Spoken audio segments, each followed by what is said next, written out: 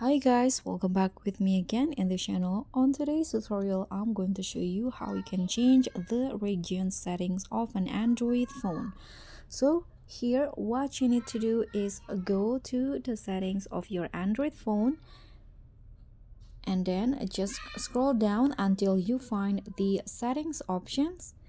And in here, you can see languages and input option, so tap on that and there will be this region option. So if you want to change it, just simply click on this region and then choose the new region that you want. So for example, here I'm going to just find it, or you can also click on the search bar at the top, just type in your region. So tap on the new region and just like that it will be changed automatically.